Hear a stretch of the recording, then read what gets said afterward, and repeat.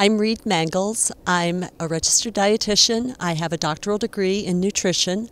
I have a special interest in healthy nutrition for infants, for babies and children and teenagers and pregnant women. So I'm going to be, and healthy nutrition for vegetarian and particularly vegan children. So that's what I'm going to be talking about today. The first thing I want to say is that it's very possible to raise a healthy child on a vegan diet. One of the parts of the position paper of the Academy of Nutrition and Dietetics, who has a position paper on vegetarian nutrition, which I co-authored twice, their position paper says vegetarian diets, including vegan diets, can be healthy at all stages of the life cycle: pregnancy, children, babies, adolescents, and even for athletes, which I won't talk about today. So I wanted to talk a little bit about the most important nutritional things to remember if you're raising a vegan child. So one of the most important things is to make sure that the child is breastfed in the very beginning. Breast milk is the very best food for all babies. When the baby is weaned onto solid foods, it's important to provide some calories, some foods that are high in fats, because that helps the baby's brain develop properly, and foods that are good sources of calories. And some sources of calories would be grain foods, would be bean products. This is for vegan children, of course. Soft fruits and vegetables, well-cooked fruits and vegetables, and then as the child gets older, adding in other foods like nuts ground up so they don't choke. Even the littlest ones can eat avocados, a good healthy source of fats, applesauce, other foods like that.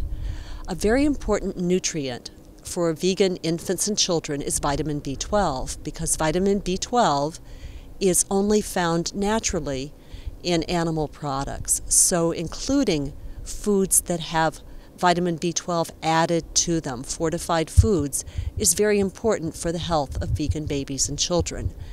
If the mother is breastfeeding, or if you're breastfeeding, your diet, the mom's diet, should have good sources of vitamin B12 in it so that the milk is healthy for the baby. So again, vitamin B12 can be taken as a vitamin supplement pill, and there are vegan vitamin B12 supplements, and then foods are fortified with vitamin B12. Depending on where you are, you have to read the label to see if B12 has been added to the food. Some vegan foods that do have vitamin B12 added are plant milks. Some of the fake meats or meat analogs have vitamin B12 added. So B12 is important for little ones. Enough calories is important for little ones. Making sure they have some good sources of calcium, which would be breast milk for the littlest ones. And then as they get older, using foods, starting to add some of the important foods like green leafy vegetables to their diet, cooking them well, blending them with a little bit of broth or fruit juice to make them smooth. That's another way to get some calcium. Iron and zinc are important nutrients for vegan infants and children. They play key roles in growth and in having healthy blood. In some areas, baby cereals are fortified with both iron and, more recently, with zinc. If those are not available, using whole grains, dried beans, well cooked and well mashed so that the baby can digest them, are another way to get some iron and zinc. For babies and breast milk is not a good source of iron. At a certain point, the babies need some extra iron. Some pediatricians or medical doctors will recommend iron supplements when the baby's starting to wean off of breast milk. So that's something to talk to your doctor about, whether any kind of iron drops are needed. Vitamin D is also important. Vitamin D is made by our skin when we're exposed to sunlight. But if you're living somewhere where it's cold or you keep your baby really covered up, it's hard to get enough vitamin D. Vitamin D drops use the form of vitamin D that's made from sheep's wool, so that may not be acceptable, or it's not acceptable to a lot of vegan families.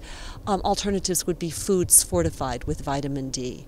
So keeping in mind getting enough food, making sure the baby eats often, is breastfed, has a good source of these few important nutrients, and that you love them and enjoy them, I think you'll have a very healthy vegan baby.